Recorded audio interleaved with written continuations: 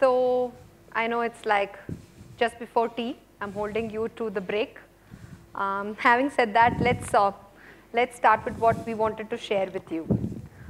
So before I begin, I thought we'll do a quick quiz. How many of y'all know Nielsen? Yep.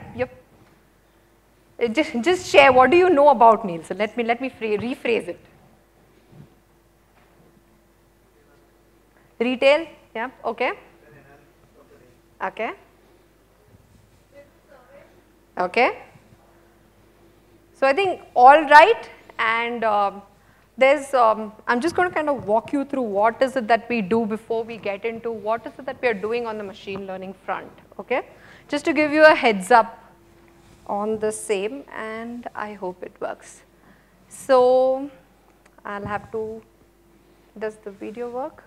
So basically we measure, okay, we measure what consumers watch and buy. So there's data is what we deal in, and millions and trillions of records is what we deal in. Can we play the video? Yep.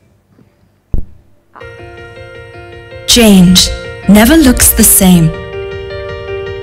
It can be small, creating a connection, finding a new fan, shifting your point of view, or it can be big, connecting all the dots, reinventing the way you work, transforming how you see the world. But the one thing about change that always stays the same is that it never stops. And we never stop moving. So you know what's next for your business. No matter what change looks like, know your next move.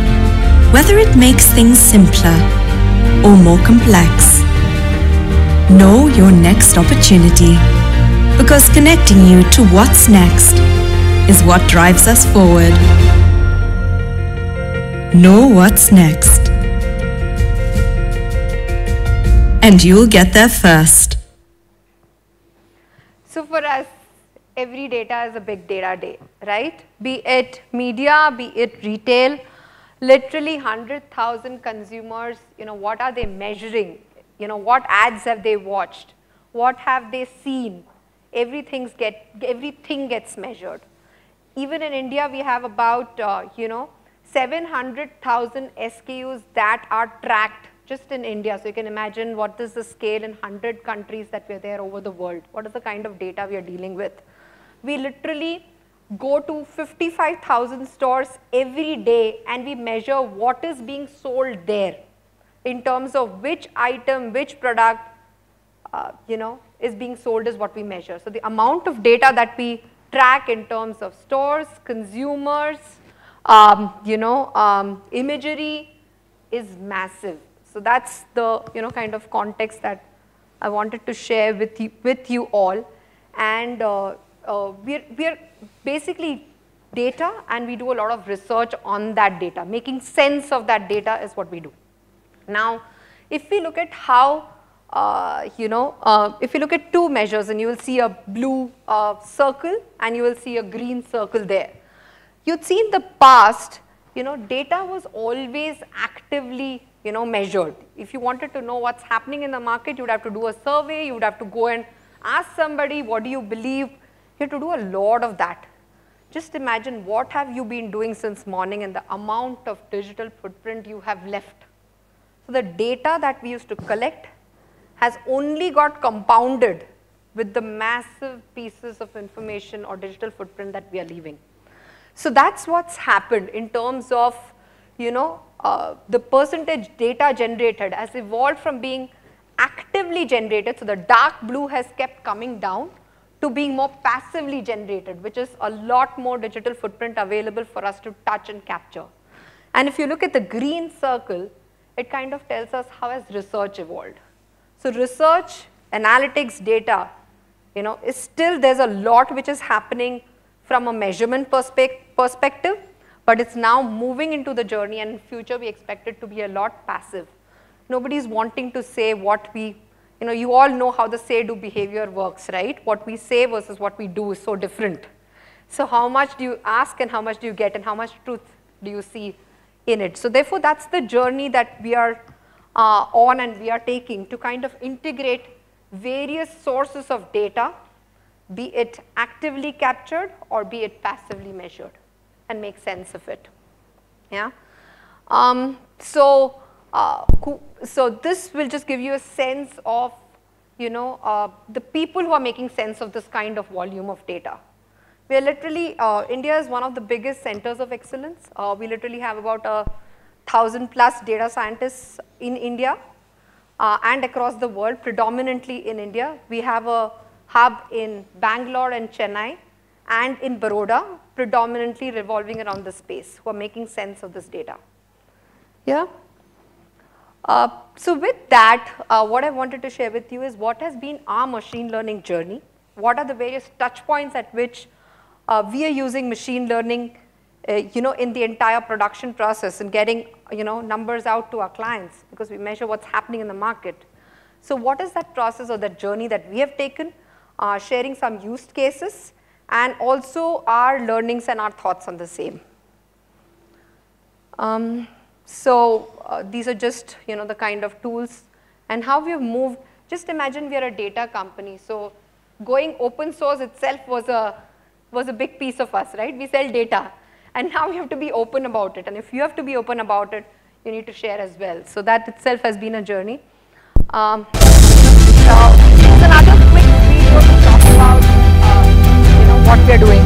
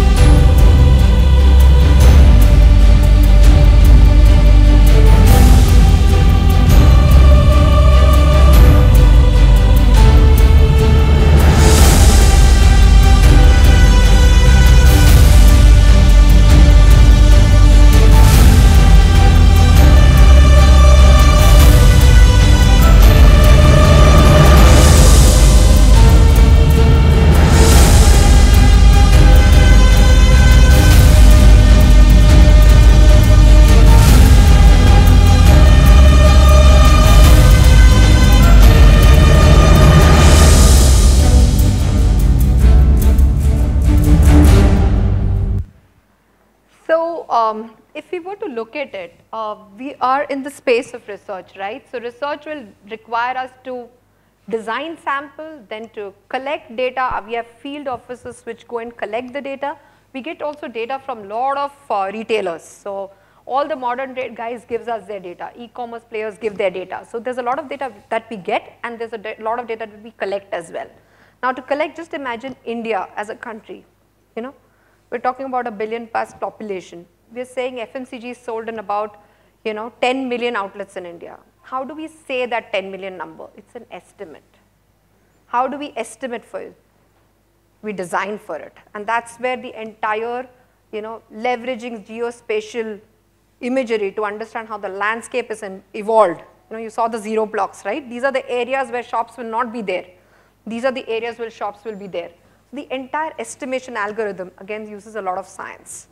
And then we get on to data collection, and there will be a couple of case studies we'll show around data collection and data coding, and where we've kind of moved from a journey of, earlier everything would come back to our head office and we would find, oh, there's a problem in the data that we've collected. And then it would go all the way to the field office and we'll ask what happened there and say, oh, the store closed because there was a metro opening. Yeah? Now it's all got front end. If the guy is not inside the store, you will see when my colleague Sriraman talks about some of the things that we've instituted, how the entire dynamics change in terms of how we are doing what we are doing. So the entire transformation journey started about a couple of years back. and it has taken a couple of years to reach here, and it's a journey. So, because technology is going to kind of forever make us the student that we need to be. So, so we start with a sample design, we collect data, we code data. Just imagine items. You will have one retailer having an item master, you will have another retailer having a different item master. The same product, the same product will be coded or recognized differently. So unless you know, okay, this stands for a particular brand, SKU, grammage, price, and this also stands for the same product, you will not estimate right. So that is the level of accuracy when we need as far as coding is concerned. So there's a history. Because of our history, there's a lot of database available, but each year 100,000 SKUs are, just imagine the number of launches that take place in the market across the world. It's like 100,000 SKUs at 50,000 items per day. That's the count that are getting generated. And barcode compliance in India, I'm sure you all know where we are, right? It's nowhere close. So nobody has, you'll have the same barcode but multiple items. So which is where, how do we use machine learning and in deep learning basically to kind of come up with, okay, this stands for this and this is the level of accuracy. Those are some of the case studies we thought we'll share with you. And also we have something called as consumer panel. So we go to respondents' house and basically capture receipts, what you have purchased, because we measure what they buy, right? So there's one way is you go to the store and you measure, get a point of sale. Point of sale has its own challenges, but that's one way, or you actually audit. So that there are like two different kinds of streams of data that you will kind of work with, and how you integrate all the same and fuse all the same is what we'll kind of show you through. Yeah. Okay, sorry, I'm clicking the wrong button. So I'll hand over one of the tools that we have deployed, which is called it's a route optimization. It's not very new, right? And Uber will deploy it, and everybody would have deployed it. What's so unique about what we have deployed, and what are the constraints or that we faced and the challenges we faced? I will let Shri talk about it. So over to you, Shri Raman. Am I audible? Okay. So as she mentioned, maybe let me take India as an example, right? 1.4 billion population with 10 million retail stores. So the complexity which we have is, in India, you have kirana shops, mom and pop stores, supermarket, hypermarkets. You have the store size differs, the locality differs. You have a lot of constraints which is coming in. And that's one. And when we are talking about 14 million or 10 million populations of stores, and if you are doing a sample of 1 million, the complexity is, if there are 4 stores, you do 4 factorial ways of going to the store and reaching the store information and doing a data collection. So if there are 1 million, you have 1 million factorial ways of doing it, which is a very complex thing, and manually planning it in an efficient way is a cumbersome task to deal with. So what is our objective? The objective when we started this program is we have a lot of business constraints. As I said, starting from a kirana shop to a mom and pop store to all supermarket, hypermarkets, we have a variety of stores. And the data collection differs, the locality differs. So there's one complexity. So our main objective was to increase the resource utilization and to optimize and bring up an efficient way to do the planning so that our data quality improves. So that's one of the key objectives when we started this solution called planning, scheduling, and route optimization. So what we do is we try to get various informations of the stores along with their geo-coordinates, and from the resource, the data collectors, we try to get their geo-coordinates. We try to do actual route distance by doing a geocoding process. We try to hit various third-party systems to get our geocodings, and we form an N-by-N matrix. When we form an N-by-N matrix, we will get to know store 1 to store 2, store 1 to store 3, various combinations. We will get to know what is the actual route distance and time taking to reach that store for a data collector. With that, we now form a clustering techniques. So the clustering techniques, it can start from a simple k-mean algorithm to a fuzzy algorithm to the DB scan algorithm as well, density-based algorithms, clustering algorithms, because everything is not in a proper circular shape or in a triangular shape. it's not polynomial. Certain things can have irregular shapes of doing the clustering. We are talking about, again, 49 out of 55 countries which we are dealing with this. So our algorithms are clustering based, or different means of algorithms which we have used based on the dependencies. We try to group it. The reason why do we do a clustering is our search space will be reduced. And when our search space is reduced, our algorithm can run parallelly and it can optimize the efficiency. So with that, and with the various workload and business rules. Business rules is, let me take simple example of India. A person who speaks Hindi can go to an Hindi store. A Marathi language person cannot go to an Hindi store. A male cannot go to a beautician shop. Female cannot go to a liquor shop. Because we do data collection across all stores. These are all hardcore constraints which is coming in. Our algorithm has to ensure that it tries to learn and optimizes in an effective way. So with all these inputs, we try to in turn feed it to the algorithm. The algorithm is nothing but we build a meta-heuristic algorithm. There are a lot of algorithms which is there in the market, starting from the genetic algorithm to AND-based colonization, so and B-based or B-colony optimizations. There are various algorithms, but this hybrid approach of greedy and simulated annealing. Greedy, that's an effective way of trying to combine based on the distance, the metrics which I was saying. It at a point of time, it tries to plan it. We try to build 16 to 32 different combinations of plans, and we try to build it out. And after that, we build a simulated annealing. We build a simulated annealing, which in turn tries to move from the local minima to the maximum global minima in turn, where it tries to gives you the optimal distance. So this is something which is running in a parallel way, so that the reason for clustering is all these clusters which runs in based on it, it runs all in parallel way, and it tries to give you a real-time planning in a faster and effective way. So all this put together helps us in a better optimized plan in an effective and controlled manner. Compared to the other genetic algorithms which we had, we compared it, we observed this combination gives us a better way, so that's how this was finalized. We are trying to improvise on top of it by doing a reinforcement learning. All that is in turn is underway, but this is the current way of doing it. So, so what was observed on a manual planning versus what was done on an automated planning, we are able to clearly distinguish that the route optimization, the crisscrossing between a person manually planning versus what the system automatically plans was completely different. So this was the result which we achieved across countries.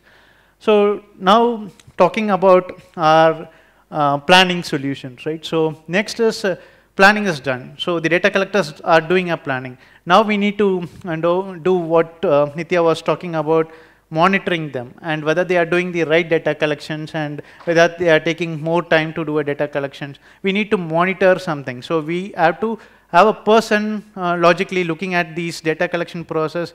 If they are doing mistakes, the old way, they will have to intimate. The next day, they will go and correct the data collections, because data is very important. From a sample to population, we extrapolate it. That's where all this automation helps us in bringing in. We have built a chatbot, an AI-based chatbot, which is homegrown solutions which we have built, which in turn helps us trying to converse through the quality control information, tries to validate, tries to be constantly in touch with the data collector on the field and try to understand whether he is doing the right data collection and tries to get information. Maybe I can give you a few examples. During Diwali event, the store will be hugely crowded. So the data collection process will take time. Weather events, people reaching to the store will take a lot of, because of the various road conditions. All this has to go into the algorithm and tries to identify the planning is done, whereas during the execution time, are they following the planning?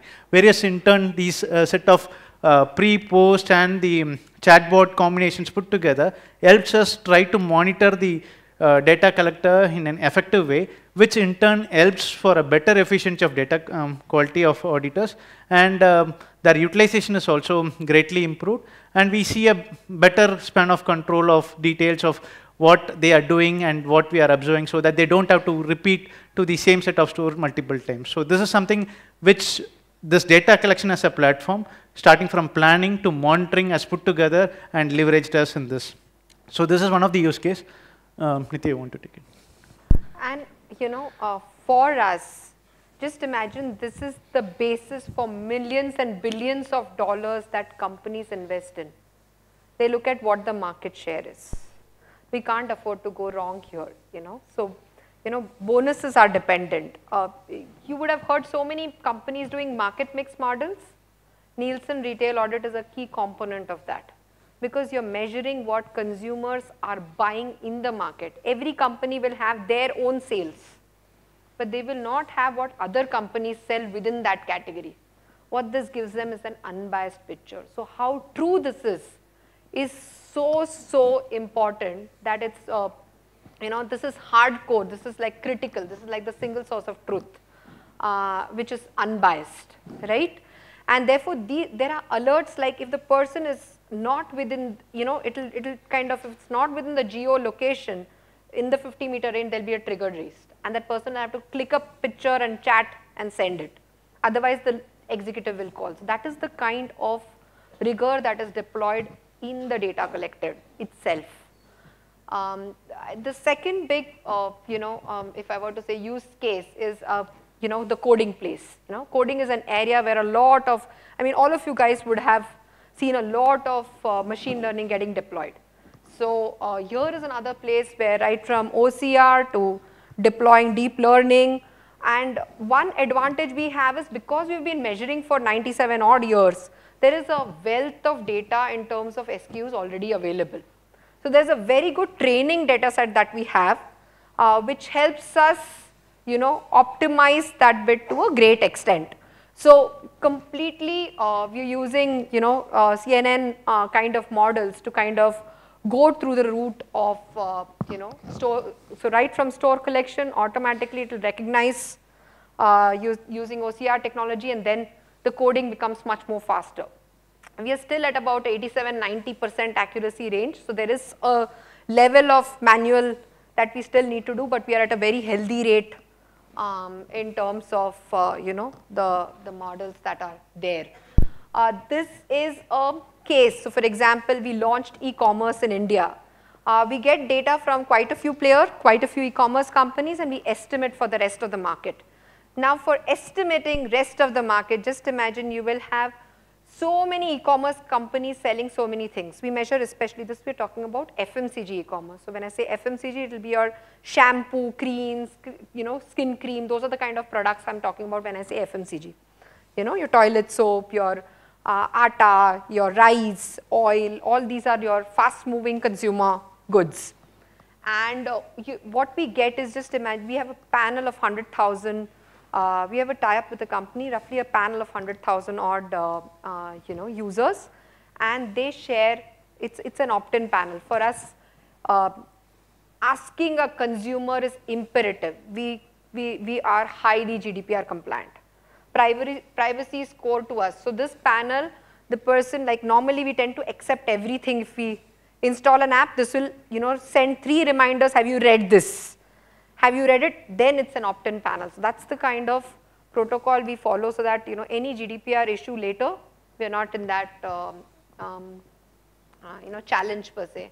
And then obviously the items are coded by AI/ML techniques, and then it's projected for the rest of the market. So this is one of the use cases basis which, machine learning was deployed for the entire item coding, especially e-commerce. E-commerce, just imagine the number of players coming in, the number of, categories that are kind of growing. E-commerce is growing at a, massive rate in India.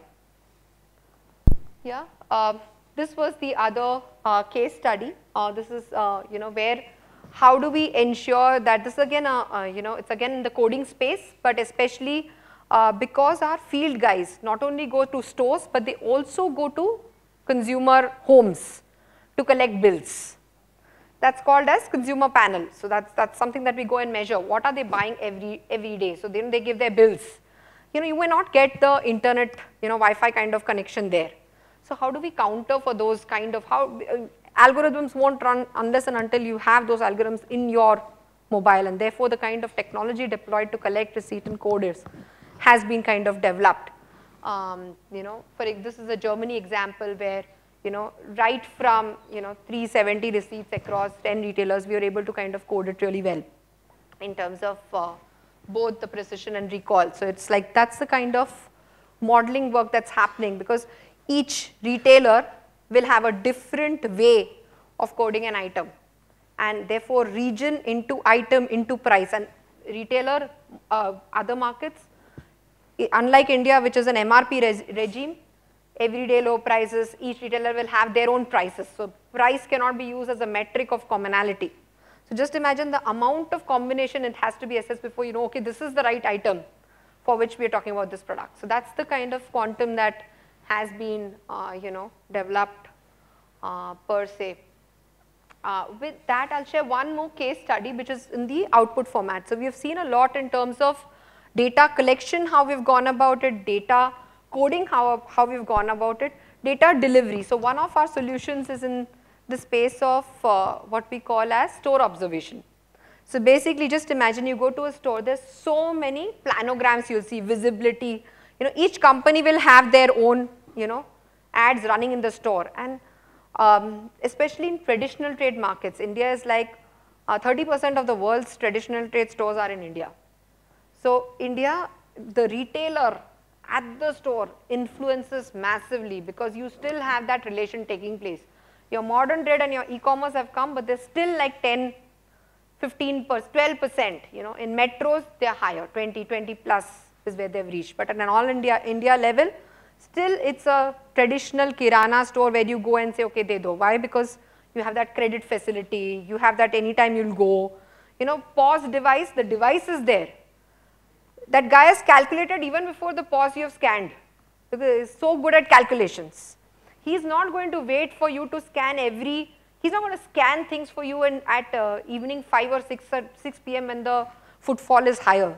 So how technology can be practical is something that always we as people need to kind of think about. Is it practical? What is the lighting arrangement? Will we be able to use an OCR? We have an OCR. Will that lighting work? Unless and until you have a 6-dimensional, with all those lighting, just imagine our retail outlets. The lighting, the size, where the products will be. He won't even allow you to enter. So how will you do image scan? So some of these technologies, how relevant or how evolved they need to be for India. And therefore, the challenges for India are far more higher in terms of complexity. So this is one solution where we have built, which is a store observation. Just imagine you have a cooler present. Is it as per what the company had planned it to be? Half the time the cooler will have eggs also, will have everything else other than what it was supposed. The manufacturer placed money and put that cooler there. I don't want to take client names, all are my clients. So, but you will have everything other than the products that the manufacturer. So store observation is a big field. Now when you do store observation, it's so much easier if you're able to kind of use these kind of techniques. Yeah. Another video.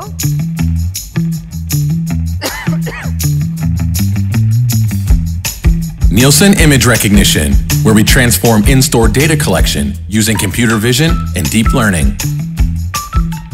Using product localization and classification, images are processed by the system, automatically identifying products, promotions, and price. By using automation based on computer vision and deep learning, we're able to process large amounts of data and thousands of products without the need for additional collection efforts. This allows higher accuracy while recognizing specific features on different products, even when those products have similar visual characteristics. To improve recognition accuracy, convolutional neural network architectures are used instead of traditional computer vision. Once the visualization and recognition results have been submitted, they are then sent through an image recognition platform to validate for accuracy. At Nielsen, we pride ourselves in having the most comprehensive and detailed product reference data. This combined with the largest high-skilled retail field force in the world. The Nielsen reference data, in conjunction with state-of-the-art image recognition, scan, and survey features, gives us a global advantage in data collection and retail measurement. Yeah, so this is a use case that we thought was, particularly relevant. This has been done in India. So all these cases I'm talking to you about are things that have been done and deployed and tested in a market like India, which is one of the most complex and challenging. More because it's very diverse and dynamic. You will have the super premium, and you will have the extremely marginal. You're talking about 600,000 villages in India and 5,000 odd towns, 6,000 odd towns in India. So the the scale at which we're talking about is far more complex, which is where, you know, we thought showcasing these studies which are largely tested out in India, except for the, I think the receipt one is a non-India example. Most of the examples are an India case study. So this is all done in India, made in India, and for India as well. Yeah. Coming to the second, and this is something that we've started since the last couple of years, which is like into the area of forecasting. There's a lot that we are doing because there's so much of data collected and there's so much of data available. Obviously, forecasting is an area where we are definitely using, you know, higher order advanced regression models to kind of predict how the outcomes are going to be. These are also tailored by looking at relationships with various macro indicators as well as how, you know, companies are, you know, going to take decisions per se. So just to kind of sum up, if I were to talk about our journey, yeah, I think it's been a 3-4 years of transformation because we've moved from literally not having anything on a, so we used to have our own platforms. They were all on individual servers. They used to run on individual countries. We started deploying about handhelds about 7-8 years back.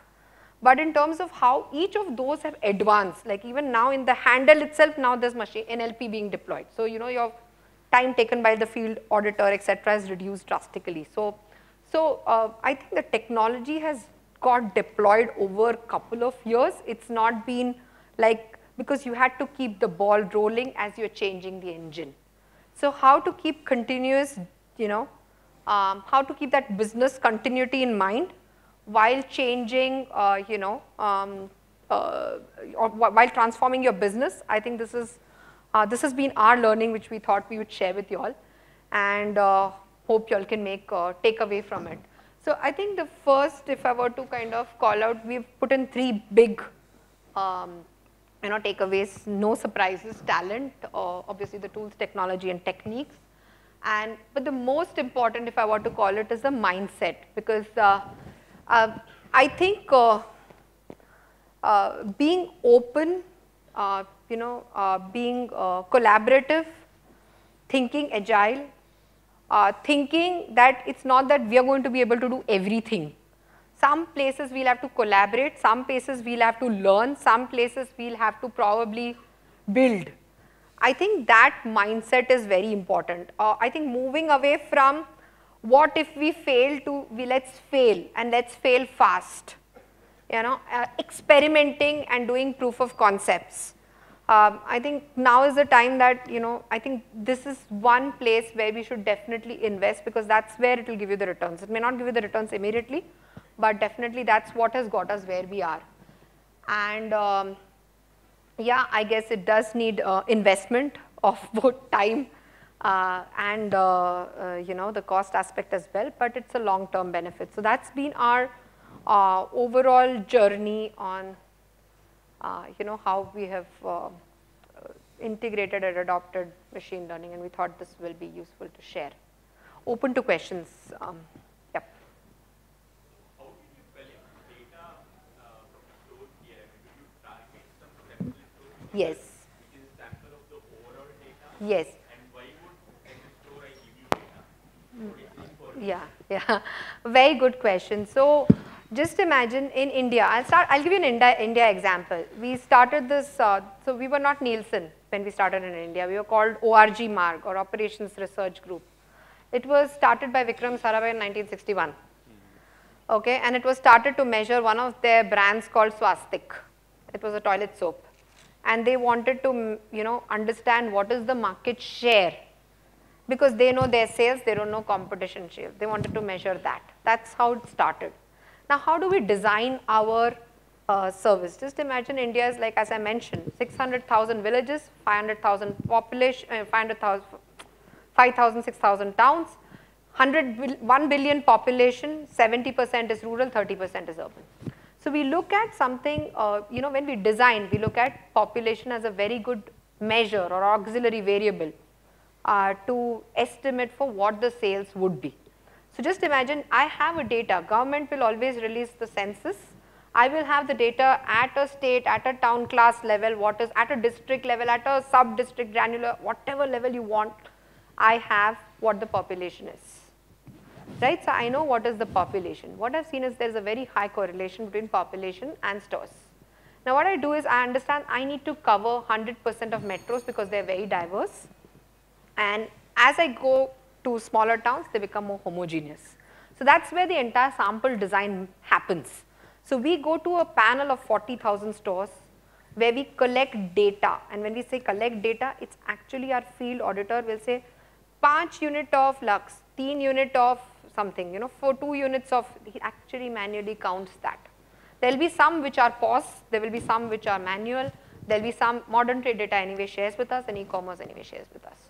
So therefore we collect data and then we say, okay, in so many towns, in so many panels, this was the kind of sales, so therefore at an all India level, how much would be the sales? So we are estimating our universe in Nielsen to be, like FMCG universe to be 10 million outlets. So we estimate, so 40,000, 10 million, that's the extrapolation that we do. Does that answer your question? What is in for me?